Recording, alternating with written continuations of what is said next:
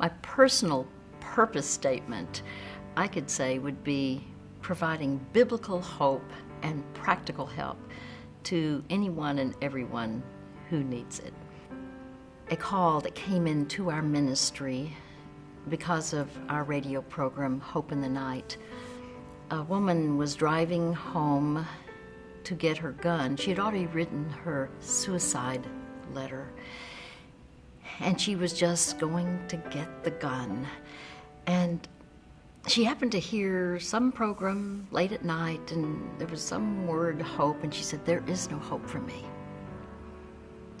And yet she remembered the phone number, 1-800-488-HOPE. And she called. And I ended up talking with her for the full 2 hours. And it was a blessing to talk with her. This is a dear woman who needed to be set free. In fact, I will say that she has been a blessing to our ministry. This woman continues to say, "Hope for the heart saved my life. You saved my life."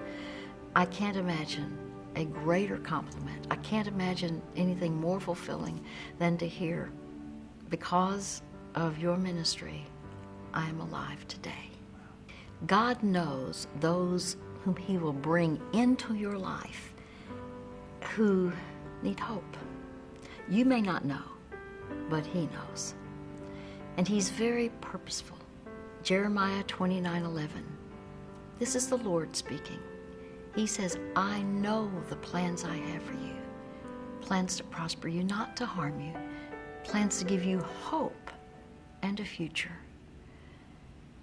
You may not know all the words that need to be said. You may feel like you're all thumbs, but you can give that one scripture and say, "I want to give something to you that actually God says, and I want you to take it personally because it's meant personally for you."